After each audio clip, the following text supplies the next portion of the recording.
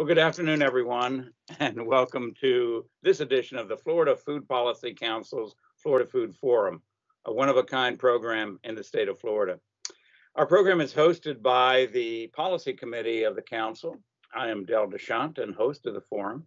Happy to be here and glad all of you are here as well. We do want to welcome everyone joining on cyber systems, on phone lines, and also I want to share a welcome kind of after the fact with folks that are accessing the program in the future through the magic of our wonderful cyber systems, because this event is recorded and posted on the Florida Food Policy Council webpage. With us from the council is the council's Operation and Communications Manager, Kendra Love. And Kendra will handle the technical and managerial aspects of our meeting. And we do want to take just a moment to let everyone know that the Florida Food Policy Council relies on donations and memberships, sponsorships, and gifts. So if you are so inclined and you find there's some benefit in what we are doing here, we do cordially ask you to share a little bit with us so that we can continue our operations. We are a 501c3 not-for-profit organization, and so contributions are tax deductible. We do want to also inform everyone that if you are interested in giving, there is a donation page at the Florida Food Policy Council's homepage, or if you want more information about sponsoring an event, you can contact Kendra also at the Florida Food Policy Council webpage. We have two special sponsors for this day's event, and one is FEED, F-H-E-E-D, and FEED stands for Food for Health, the Environment, Economy, and Democracy. And that is a consultancy that is operated by Anthony Oliveri. And we are very thankful for the support of FEED for our forums. We also have another wonderful sponsor, which is J. Haskins Law. And J. Haskins Law is an environmental attorney's office. And J. Haskins Law sponsors this forum as well as other forums that are part of our system. We are most appreciative of both of these sponsors. The focus of this edition of the Florida Food Forum is seed saving, and the way in which this often overlooked and often simply ignored practice can play a vital role in our food system. Although most of those who are engaged in the food production process acquire seeds from corporate entities, there is a growing interest in learning how to save seeds and utilize this resource on an ongoing sustainable manner, Seed saving literally is as old as agriculture itself. In fact, it's the very basis, not just of agriculture, but as what we call civilization, dating back 10,000 years to the beginning of the domestication of plants. And for roughly 10,000 years, agriculture was predicated on the disciplined and focused saving of seeds, always the seeds from the strongest, best yielding plants in each season. Those seeds then becoming the source for the gardens and fields of the same season in the following year. As we know, and as we can see today, this is no longer the case, except for rare exceptions. And our story today is about those rare exceptions. I could go on, but our program is not about the history and cultural significance of seed savings, at least not today. Today, our forum is on the contemporary processes and practices of seed savings, what we're doing right now, right here in communities in Florida. And that's what our forum is going to be about, seed saving practices and programs. And so we welcome everyone. Before introducing our distinguished panelists, let me share two recommended sources for more background on seed saving and the current challenges we have in the loss of seed diversity. There are literally dozens of terrific sources, and our panelists may share others as well.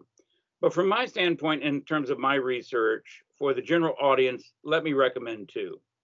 Vandana Shiva's Manifestos on the Future of Food and Seed, and the documentary Seed, the Untold Story. So if you want to learn more from my perspective, I would suggest Manifestos on the Future of Food and Seed, and the documentary film Seed, the Untold Story. Seed saving can be part of the planning of every farmer and gardener in the world. Many would argue that this is especially true today in America. Communities, large and small, individuals with and without cultural advantages can make a real difference right now by beginning to save seeds. If you're going to restore a sustainable food system, we need to start now. And what better way to do so than to consider the role of seeds and seed savings in our system. And so for this month's forum, Seed Savings Programs and Practices, we welcome our three distinguished guests. A document introducing each of them is on the Florida Food Policy Council's webpage. I do encourage you to look at their wonderful background and experience. I will note that today's topic may be of special interest to folks wanting to learn about seed savings particularly. However, I would also note that it's an important educational moment for everyone in the state. And so to tell us more about seed saving, we're fortunate to have three talented leaders and practitioners: Melissa A. Desa, Andrea Figart, and Joey Stabenow. Melissa is the co-founder of Working Food in Gainesville, Florida. Her primary focus and love is for stewarding seeds important to the southeastern climate and building community through seeds. Andrea is the director of the Newport Richey Public Library, which was the first public library in the state to offer a seed lending program. And Joey is with Seed Savers Exchange, one of the world's major sources for heirloom seeds and the promotion of seed diversity. I encourage everyone to look at the announcement for today's forum on the Food Policy website and to contact our guests if they have further questions. So welcome Melissa, Andrea, and Joey. We'll proceed in the order of our welcome, beginning with Melissa, and as time allows, at the close of our presentation, we'll have an opportunity for questions and answers. So without further ado, it's my pleasure to introduce Melissa A. Desa. Hi, thank you so much for letting me speak today about my favorite topic in the whole world, seeds, community seeds. And I'm going to have our friends help me advance the slides because of our technological difficulties here. So let's talk about community seed and how Working Food runs our community seed program. So I'm Melissa Desa, and I like to call myself the CDO and the co-founder of Working Food. I oversee our community food programs. Working Food is a nonprofit. We do a lot of really cool things in the Gainesville area, celebrating, advocating for, and doing local food. And one of our key programs is our Southern Heritage Seed Collective. We also run a youth garden and culinary program, as well as offering shared kitchen space and community gathering space at our community center in Gainesville. And I'm fortunate enough to get to spend most of my time working with seeds. And this is my buddy Shaquille, who helps us in the gardens, and I'll be talking about some of our garden friends along the way. You can advance the next slide. So really briefly, this is not going to be a discussion on how we actually save seeds. That's an entire workshop and a whole life learning process here. So we're just gonna talk a little bit about why and then show you how we run our seed program and get to hear from some other really great speakers on community seed work. So first off, when it's so easy to buy seeds and we can go online and find seeds from, Amazon and Etsy and, all these amazing small regional seed companies that are popping up and the big seed companies, why would we save seeds and do the extra work when it's just so easy to buy them? Next slide. So when we start saving our own seeds and teach our friends and colleagues and other farmers and gardeners how to save seed, what we start creating is a local and reproducible seed supply that's close to home. We all think that local food is pretty important, and I know a lot of us got to see that, especially come to light during the pandemic when the global food system started faltering and coming apart at the seams, and we turned to our local farmers to produce food for us. The same thing was happening with seeds. If you tried to order seeds, you saw that a lot of seed companies were slammed and closed for a while. They just couldn't keep up with the demand. And on top of that, having to deal with pandemic strategies with their staff in the seed packing house. So, you know, if we had a local reproducible seed supply where most of our farmers and gardeners were saving seeds, and there was seed libraries at every branch, and people were sharing and swapping seeds all the time, this you know, sort of panic seed buying wouldn't have happened. We would have our own local and reproducible seed supply that's resilient. It allows us to decentralize the seed network. We shouldn't have just a handful of people saving most of the seeds. We should have a lot of people saving lots of different types of seeds. And then this allows us to start regionally adapting our crops. Farmers and gardeners in their own region are going to be the best ones to identify traits that are working in their climates and for their communities of crops that are culturally appropriate and that are adapted to our climate, which we can't depend on people outside of our region or other seed companies to take note of. It really matters to us that we save our own regionally adapted crops, or nobody else is going to do it for us. And that ultimately leads to food security. So food security starts with the seed. We can have all the local food we want in our communities, but we really need to have people growing, saving, sharing local seed as much as possible. And that's gardeners with just balcony gardens, and that's farmers. And of course, all of this centers around community, which is why a lot of us that are on the call today do what we do. That saving seeds helps us build and grow community. Next slide. And I love this quote: "Seeds in the hands of the few is dependency, yet seeds in the hands of the many is freedom." And this is ultimately why we do what we do with seed work. We think that local food is important, and we know that it starts with the seed. And we have freedom if we're saving our own seeds and teaching everybody who grows how to save seeds and how to share them. Next slide. So I'm just going to introduce you to just a few of our favorite varieties that sort of make our hearts beat and flutter and why we do what we do. So this is the Seminole pumpkin. And if you live in Florida and you haven't heard of this or you haven't grown it, you are missing out. This is a true Southern heirloom that comes to us from the native tribes of the Southeast. And because of their work and because of seed keepers, we can still enjoy this today. And, you know, we're humans, we're storytellers. Part of the fascination of saving seeds, of course, is telling the stories of where these seeds came from, who they came from.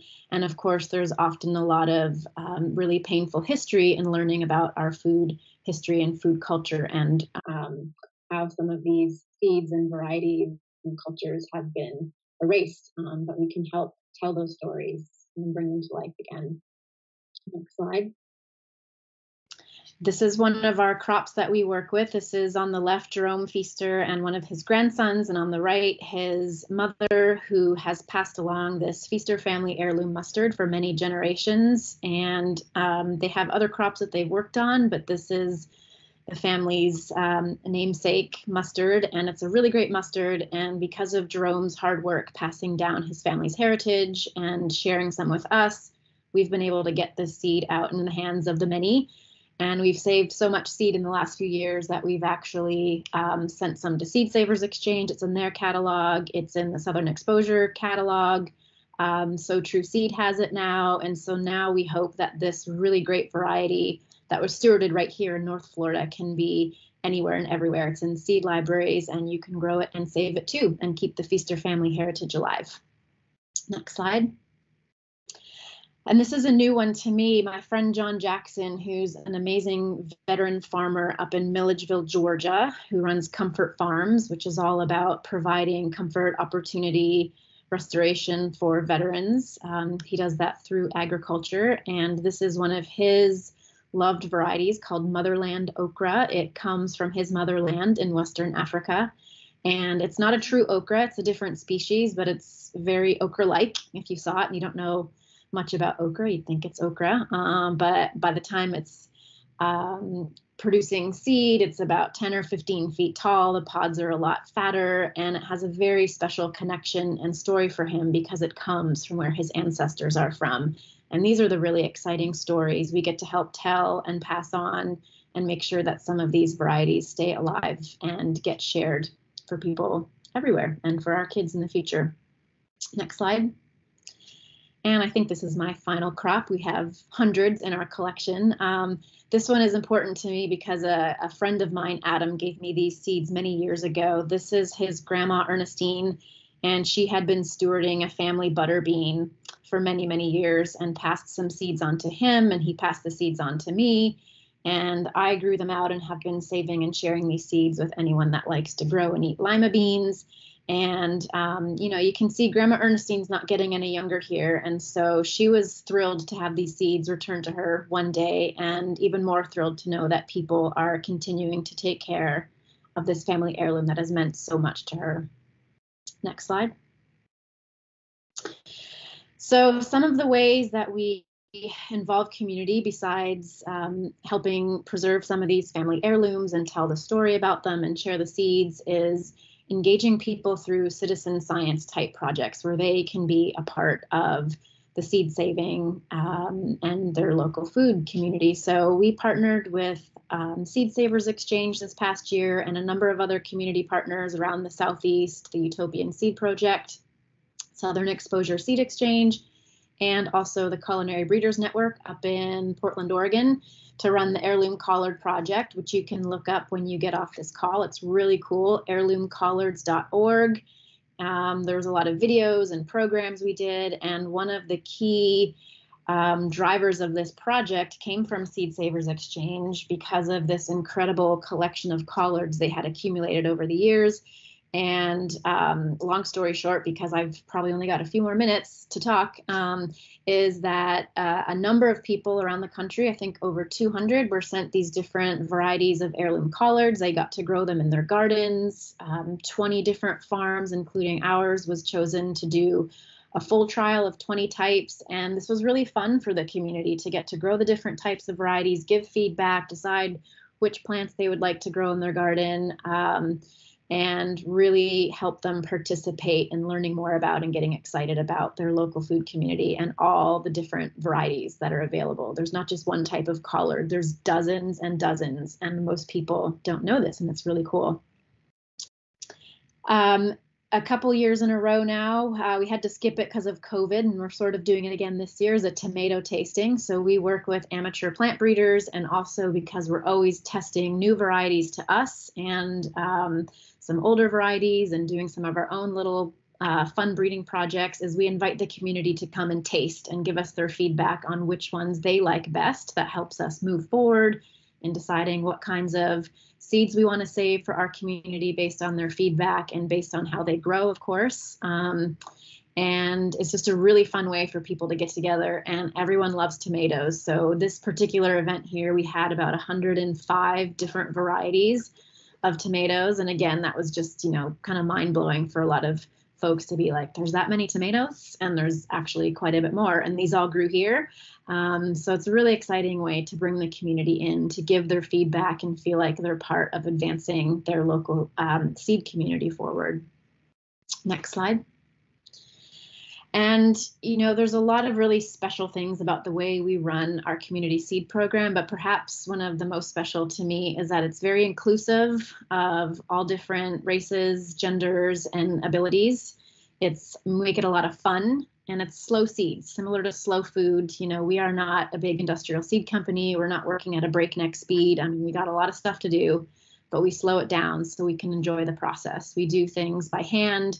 We really take care of our crops. It might take us weeks to get some of these crops clean because we're working with adults with special needs with another partner nonprofit, Grow Hub, to help us work in the gardens to actually grow the plants that produce the seeds. They help us clean and process the seeds, which is what we're doing here. We're working on roselle and cleaning off roselle seeds. And they also help us package our seeds. And so it's really a win-win for us because we get to do what we love, grow and save and share seeds, and we also get to provide opportunities for training and employment for a really diverse group of people in our community that don't often have these opportunities to get involved. Next slide. And these are some of our friends over at the Farm to School to Work program just down the street from us, and they work with students with special needs as well that run the gardens and help with some of the local food aggregation. And since we're just down the street, sometimes we'll have them come down and help us do things like clean out Seminole pumpkin seeds or sift some seeds through screens, which it turns out most kids like to do. So it's a free source of labor for you. Insider tip. Next slide. And this is just a beautiful snapshot of some of our workers at Grow Hub cleaning a big old pile of cilantro seeds. Sometimes we will glean seeds from other places too. I have really good relationships with local farmers at their farms quite a bit for various reasons, and I'll notice if their seed crop has been doing really well. I'll ask if they weren't growing it for seed, of course, they were growing this for cilantro to sell, but it's gone to seed. The plants did really well, and we can go and harvest a whole bunch of seeds instead of having them wasted and just mowed down into the field. Next slide. And we try to build our equipment and our processes around inclusion of people of different abilities. And so as you can see here, this is our friend Kyle. He helps us with a lot of different things, but this is a online open source seed cleaning machine that you can find if you want to build one of these. It's very accessible. It's very easy to use. We can plop it on the floor right in front of a wheelchair. We can pop it up on a little table, and someone who may not be in a wheelchair but has limited mobility, needs to sit, can work on this little seed cleaning machine to help us separate the chaff from the seeds. Next slide. And this is our friend, Mr. Vernon. He's 62. He's probably one of our older members at Grow Hub that helps us, and he's so good, and he just loves cleaning seeds. He's very, very good at it. And this is him and I sitting in a big pile of radish seeds that a local farmer has been stewarding for a number of years. Next slide. And we do really fun things. So every year we have a seed pizza party, and so we give out awards for everybody, and you can see these students here are pretty excited for being super duper seed savers, and we have a little party for them and offer pizza and just give them acknowledgement for being part of something really special. Next slide. And kids, we have so much fun with kids.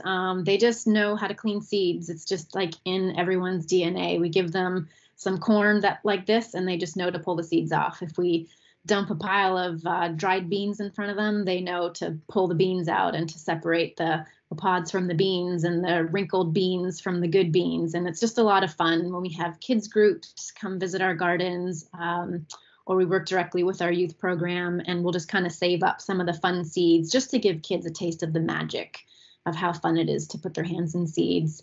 And another picture of kids stomping on a big old pile of the Feaster mustard seeds that we harvested from Jerome's farm. And we just put a tarp out and let the kids dance all over the seeds to break them apart. And they were singing and making up songs. It was a lot of fun. Next slide. More kids. This was at our local seed library in Micanopy. And again, this is with Jerome Feaster because he lives there. So we were telling the story of his seeds and brought a whole bunch of seeds and some sheets and screens for the kids. And you can see automatically they just jump down in there and they know what to do. So one of the really important things we're doing here is we're creating the heirlooms for our future, right? So a lot of times we think about heirlooms as these things that, you know, they've come from the past and we have to preserve them in their current form. And, you know, sort of we're doing that, but we're also saving these older varieties of seeds and starting to adapt them to our current climates. You know, seeds can't sit in a vault for 50 years and then be grown out in fields and have expected to still, you know, be expected to still perform well. We have to grow seeds out, adapt them, and save the very best for our climates. We have to get curious and maybe start crossing different varieties with each other and seeing which ones are doing well. So in this act of seed saving, simply by selecting the best plants for our own gardens and farms and regions, or getting, you know, excited about doing little plant breeding projects, maybe, we are actually creating new varieties that will be heirlooms in the future. Next slide. So we work with a lot of other gardeners and farmers that help us grow seeds, and this is our friend Angie. And the cool thing about distributing the seed network is you learn things you might never have learned on your own. So Angie is an amazing homestead gardener, and carrots are a crop that typically don't produce seed here for us in Florida because they're biennial and they have to be overwintered after their first growing season, and then they flower next spring. And we just don't have a true winter here that allows that to happen for carrots. But she was growing this variety she got from Baker Creek. That's an Indian variety that's more heat adapted. And lo and behold, she discovered that it went to seed. And so we were like, wow, that's exciting. Let's save carrot seeds. We have a carrot that goes to seed in Florida. That's pretty cool. And so we've worked with Angie for a couple seasons. When she grows out her carrots, she'll thin them, eat the good ones with her family, and then eat the not so good ones and leave the best ones in the ground for us to collect seeds from. Next slide. And we do workshops to teach people about seed saving and plant breeding. And here our friend Tim, who's an amateur self-taught tomato plant breeder who's amazing and has taught me all kinds of things, is showing someone how to hand pollinate tomatoes. Would you ever want to have fun one day and just cross a couple tomatoes in your garden and see what happens? Next slide. And finally, I'm not sure where we are in our presentation. I think I'm almost done. What's really important to me and what we do is that we infuse art and beauty into the work that we do. Seeds and the whole process of seeds are beautiful. We have local artists help us do things like make that seed cabinet on the previous screen. We've had local artists help us design seed packets. On the next screen, we've got, our next slide rather, we have this beautiful mural that we worked with a local artist to paint on the side of the building where our seed work is at Grow Hub, that depicts collards going to seed in the background and local native wildflowers, because the more we can just, show how beautiful and magical this world of seeds and crops and community is, the more people really want to be a part of it and learn how to save seeds. Next slide. So really quickly, since we are here to talk about seed policies, by and large, I would say I'm pretty happy with Florida state seed laws. They have not been overly restrictive on anything that we've had to do. As far as free community seed sharing organizations like seed libraries and seed swaps, there's no restrictions. There's a few guidelines in the Florida state seed laws that, are there to help sort of, advise patrons that are picking up seeds that there's no guarantee. They're donated seeds. We don't know whether they're going to germinate or not. They're not required to do germination tests, which is really good. I don't know if anyone remembers, maybe like 6 years ago when some of the seed libraries around the country were being shut down by the state agriculture departments because they weren't complying with commercial seed laws, which is pretty ridiculous that a seed library would be expected to label and germ test the way a seed company would. But some things were put into place after that kind of put an end to some of that. And as far as I am aware, Florida does not have any of those restrictions on free community seed sharing.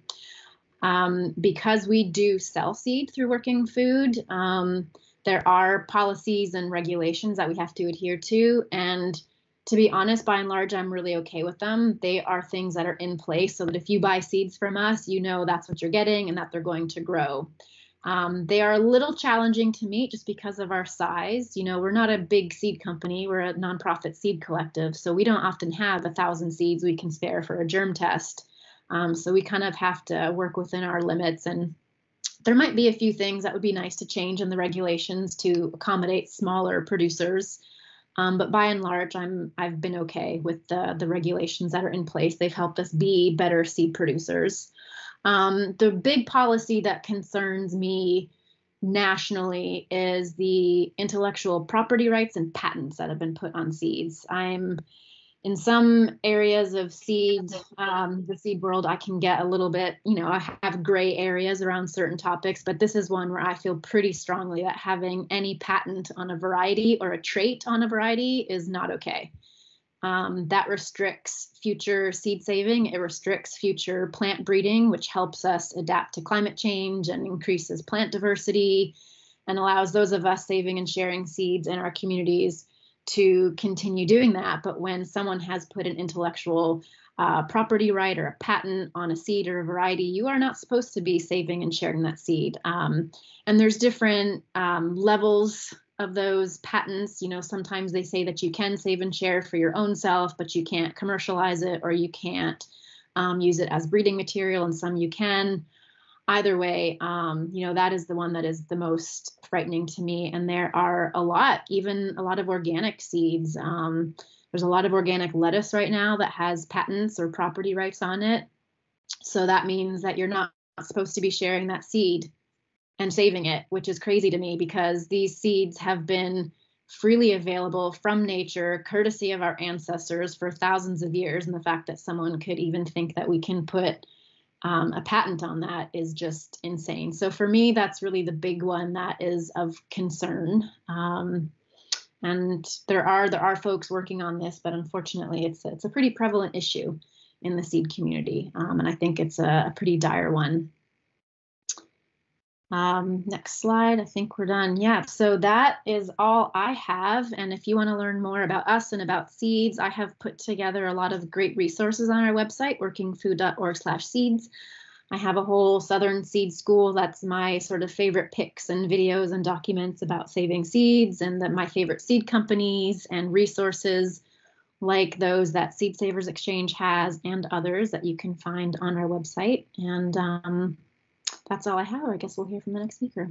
All right. Thank you, Melissa, so much. And so many wonderful issues that you brought up that we may be able to get to during our question and answer. So next up will be Andrea from the city of Newport Richey and our public library in that city. Andrea.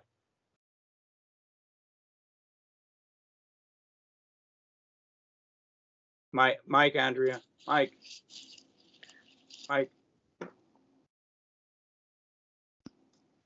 I'm so sorry. Thank you for inviting me to share information about the NPR Public Library Seed Lending Program. To start, I would like to share with you an overview of how our seed library works with other community initiatives. The city of Newport Richey passed an ordinance allowing for nonprofit community gardens in 2013. Then in 2016, the City Council passed an urban gardening ordinance, which allows residents to grow gardens instead of grass. It created opportunities for residents to grow their own food, and it inspired people to take an interest in ecology and healthy living. So to support this initiative and building community interest in a way that was truly meaningful, the library set about creating a seed library to offer essential resources that could really and truly help people change their lives. So from that day on to the present, this is a little overview of how our seed library works. Residents and non-residents can get a free library card. They can borrow all sorts of resources, attend classes, get involved with the environmental committee, go online and use lots of databases that the library has, and even watch the movie that Dell referenced, the documentary. So they have all these resources available, and by the time they do all these things and even get involved with different committees in our area, it would be time for library members to start harvesting what they had grown. So after feeding families with food that they've grown themselves from checking out seeds at the seed library, our urban farmers can sell their extra produce at the weekly Tasty Tuesdays farmers market held in the library's courtyard.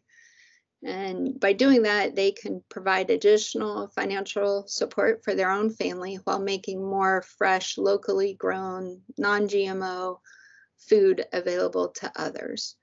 And thankfully, this effect is magnified even more by the library's participation in Feeding Florida's SNAP and Fresh Access Bucks program, which not only allows farmers to accept SNAP and EBT benefits, but it doubles SNAP shoppers' buying power of fresh Florida grown produce. So taken together, all of these things have really proven to be a great set of initiatives that work hand in hand to support a better lifestyle with improved nutrition, improved income, improved knowledge, more knowledge, and an overall healthier community. And I'd like to follow that up with a video about our seed library. And it is presented by Stephanie Jones, the Systems and Services Librarian. And she's been responsible for the organization and the overall smooth operations of the seed library. So Kendra, would you mind showing that? Okay, I'm putting it up right now.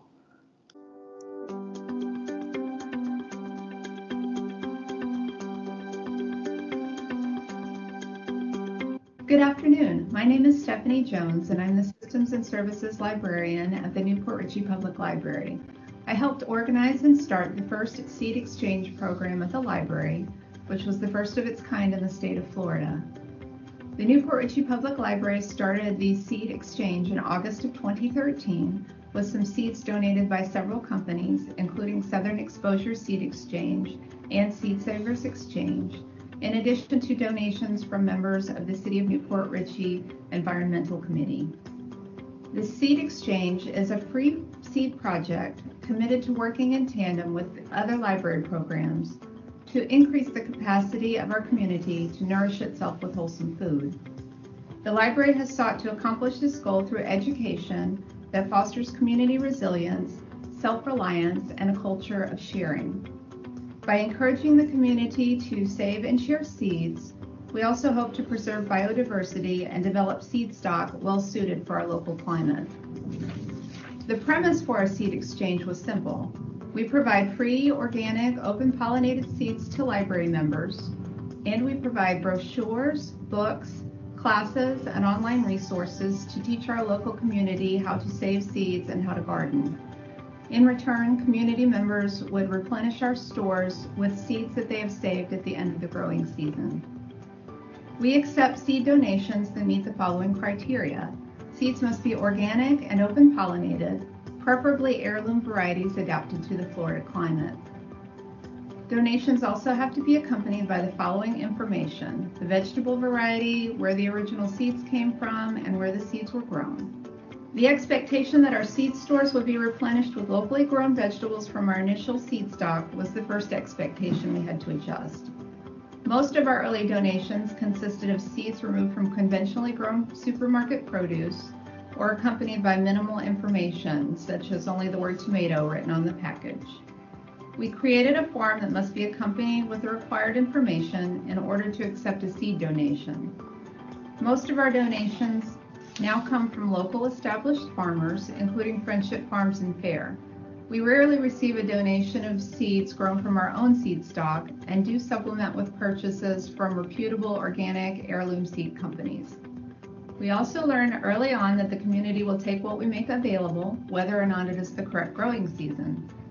We were expecting our community gardeners to have more knowledge than they did about growing seasons, while they were relying on us to provide what they needed at the appropriate times. We created a policy to make available seeds based on the local growing season chart for what was currently or soon to be available for growing in the area.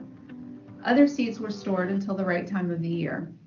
We also made available, in partnership with the Pasco County Master Gardeners, a local seasonal planting chart, as well as planting information from the University of Florida Extension Office related to Central Florida. Another challenge we have is that we have no limits on the number of packages of seeds one person can take. We use the honor system and ask that each person take only as much as they can grow personally during the season. We do package bulk seeds into smaller packages, and the number of seeds in a packet varies based on type of vegetable, how much normally grows from one seed, germination rates of a variety, and the ease of packaging the size of seed. In spite of this, one person may come in and wipe out our entire stock of a popular seed. Many similar programs have a per visit or per season packet limit per person, but since we wanted obtaining seeds to be as simple as possible for both the community and staff, we didn't want to change our no limits policy. Instead, we chose to limit the amount of stock that we keep out for the public at one time and restock as necessary. When we first began that seed exchange, we wanted to have as wide a variety of types of vegetables and fruits available as possible.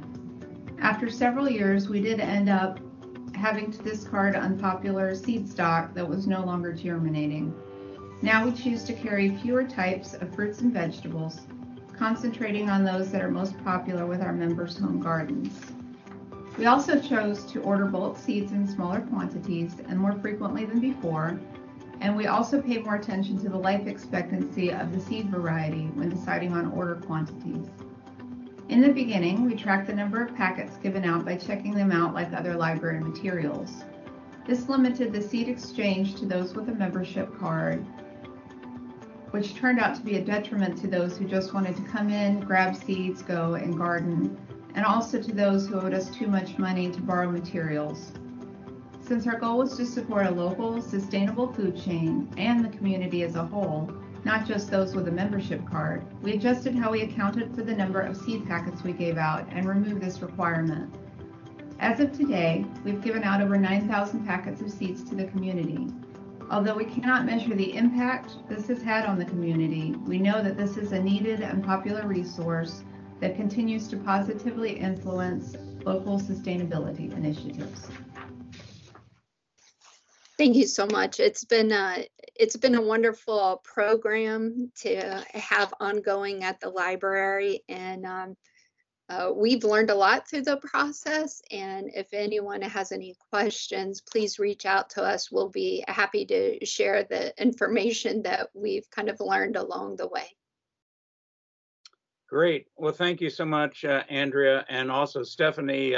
Even though not with us today, we thank her for her great work on this project. And our next guest and exceptional panelist is Joey Stabenow, and I hope I'm saying the name right, Joey. We welcome you from Seed Savers Exchange. Joey, please. Hello, yes, thank you for having me. So I'm the new Education and Engagement Intern here at Seed Savers Exchange.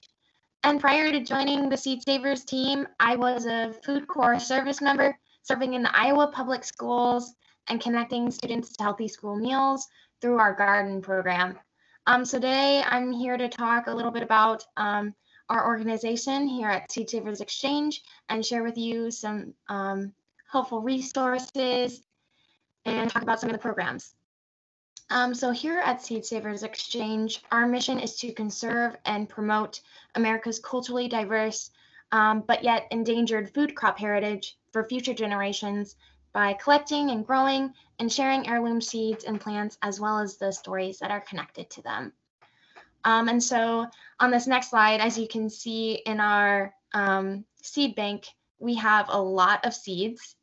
We have over 20,000 heirlooms, historic varieties, and open pollinated varieties in our seed bank. And on our website at seedsavers.org, you can peruse and kind of shop from over 5,000 varieties in our Seed Savers collection, or over 15,000 varieties listed by other Seed Savers on the Exchange community seed sharing platform.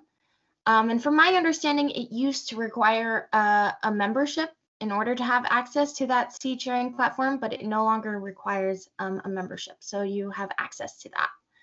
And another great resource is our partner website, the communityseednetwork.org. And there you can find seed saving resources and connect with other community seed programs. There is a map. When you go to the Community Seed Network, there's a map that's designed to make it easy to find community seed initiatives and like-minded people in your area.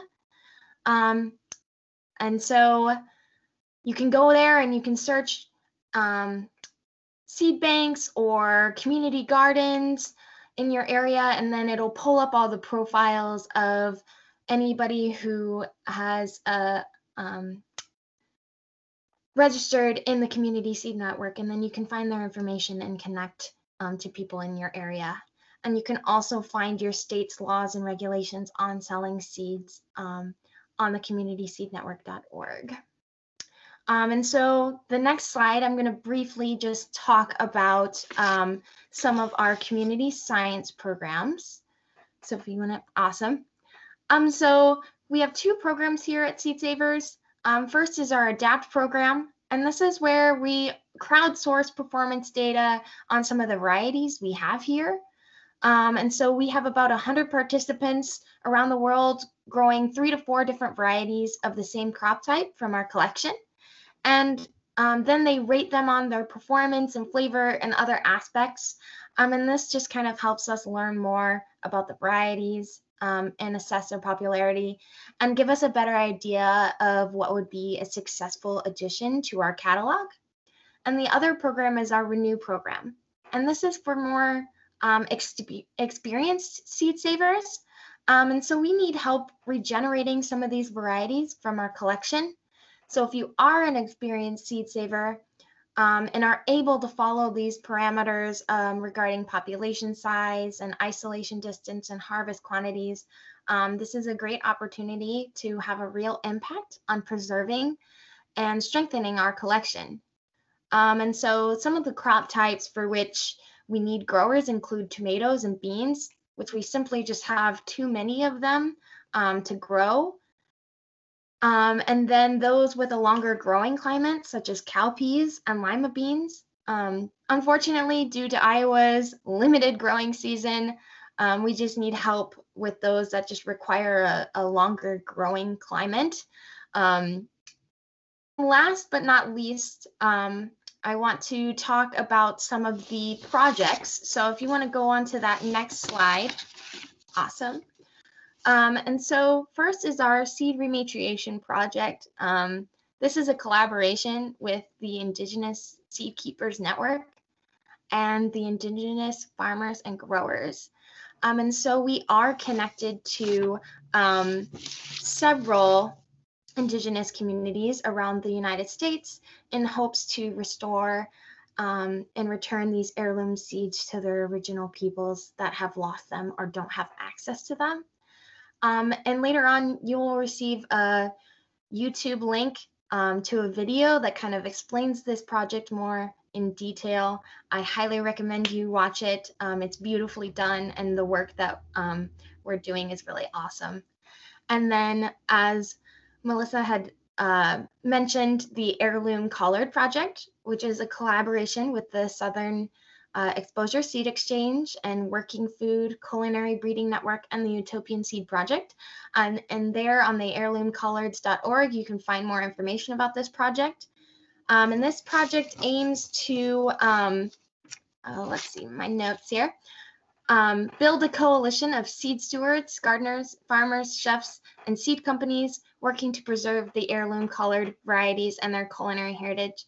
And we can do that through those community science programs that I mentioned in the previous slide, by trialing some of those varieties and creating and supporting local seed swaps and featuring those heirloom collard varieties on the Seed Savers Exchange catalog.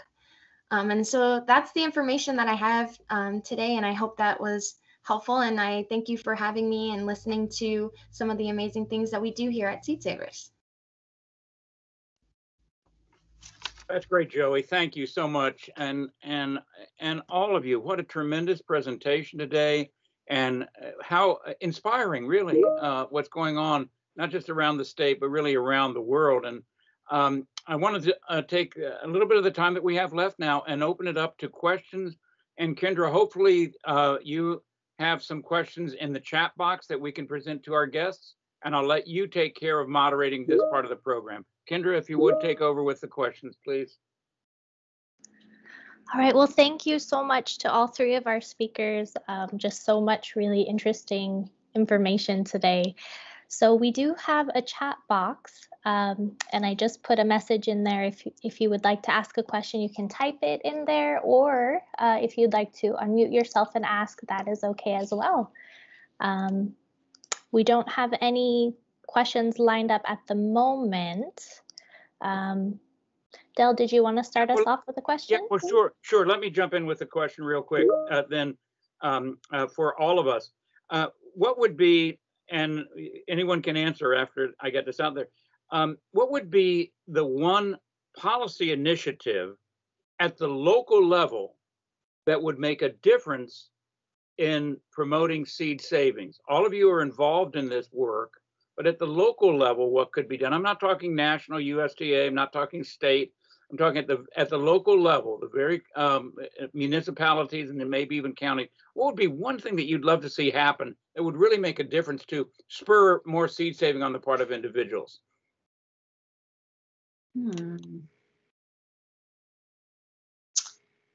Well, I'm not sure specifically about policies, but the more education opportunities we have, the more support for those, I think we're going to be in a good position, because like you said earlier, it's not really a widespread practice, which is what all of us here on the call are trying to change. If you grow something, you should save something. Right. So I think, for us, a huge way that we have impact is through our partnerships, like with IFAS and Master Gardeners, that have resources and are already doing a lot of education through their Master Gardener program. If they could start, and I've seen it happening, they're starting to teach more about seed saving, and they're working with seed libraries like Newport Richey to provide the education materials for the library patrons who clearly need that gardening information and not just the seeds. So yeah, and I don't know, it's hard to enforce anything, you've got to grow or provide regional seeds, because we just don't have a lot of regional seeds. We're getting them from other places a lot of times, like Seed Savers Exchange, but encouraging farmers and gardeners to produce and share regional seeds. I don't know how that reflects into a policy. To me, it always comes back to just education, getting more people excited, not just education, but empowerment. Right. Policies can be encouraging or prohibitive. Mm-hmm. Policies can be designed to inspire people to take action, and then also prevent them from doing things also. And so I'm always interested in those proactive policies, what could be implemented. As Andrea mentioned, and I know it's true in other cities in Florida, you have built into city codes, for example, the opportunity for urban agriculture. Mm-hmm. So that's encouraging. It allows people to do it rather than saying you can't do something. And I'm just thinking in my own mind about the way in which you could build into that policy something about using organic seeds or using organic products and then saving the seeds as part of the expectations of it. It would be non-mandatory. In other words, you wouldn't have to do it, but it would be built into the policy. And then so anyone that would be, for example, submitting an application to do a community garden would then have that as part of the description. I'm just thinking, kind of out loud about a way to go forward on that, because policy can also have education built into it. Is it public policy in our municipalities to have educational programs on community gardening? Is that an initiative that's being done in the cities of Florida, Jacksonville, Gainesville, Tampa, St. Petersburg? Is that public policy that education should be part of it? And specifically, and I'm not talking about interfering with the school system, I'm talking about local initiatives that can be done in most communities. That's just a thought of mine I have on that. For Joey, did you mention the giant annual yearbook that Seed Savers puts out? I did not, but yeah, so we do have a yearly yearbook that goes out. Let me look at my notes here. I'm fairly new to Seed Savers, so I'm still learning a lot of this information. But yes, the yearbook is a really popular thing with some of the people that we're connected with. Is that I'm sure that Melissa and Andy are aware of the yearbook. It's like, some of you may remember telephone directories. I don't know if back in the day they used to have these directories that would come out with all the telephone numbers in a particular area. Well, the Seed Savers yearbook is like a telephone directory. It's that big, and it lists all the people that are saving seeds by seed. The categories are by seed, and then all the individuals, all the farms that are saving them. And then you can shop your seeds and contact individual growers literally around the world with requests for their heirloom seeds, which then they'll share with you for for a small donation.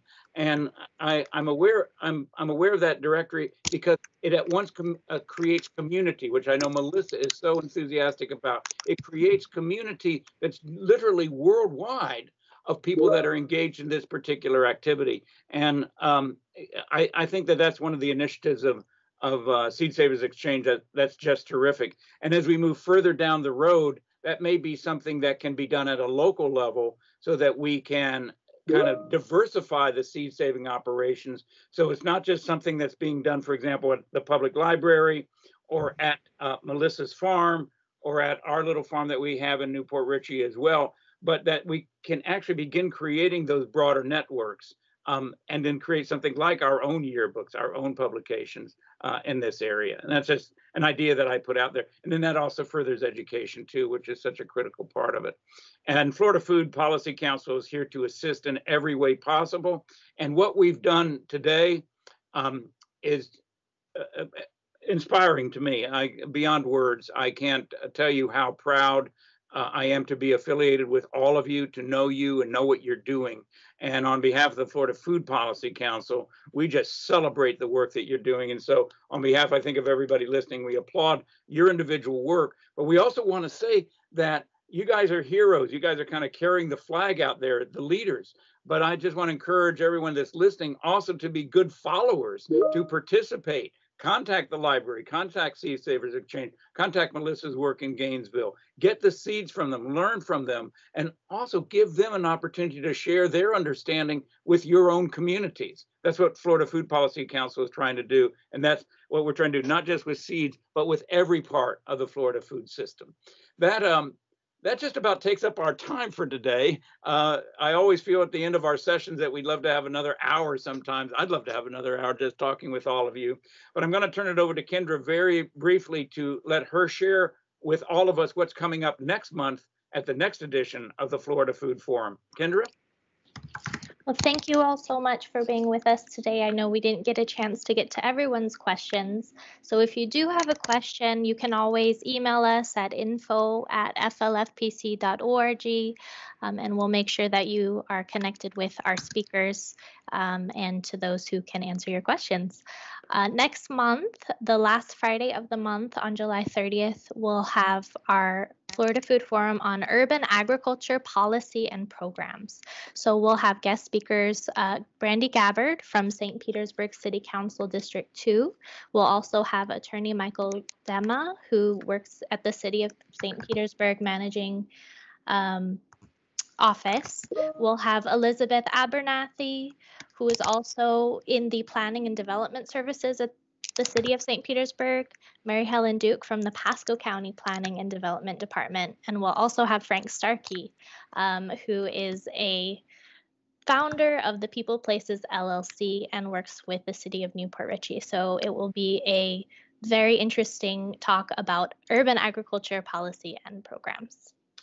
Thank you, Kendra, and thank you all for joining us today. And tell your friends about this program. Every one of our programs is posted at the Florida Food Policy Council webpage, and you can go to our library and enjoy any of the, I think we have over 50 different programs that are now posted there, and this one will be the next one that's posted there. So share this with your friends, and please, to the degree that you possibly can, think about sharing a donation with the Florida Food Policy Council. My thanks to everyone. Thank you, Melissa. Thank you, Andy. Thank you, Joey.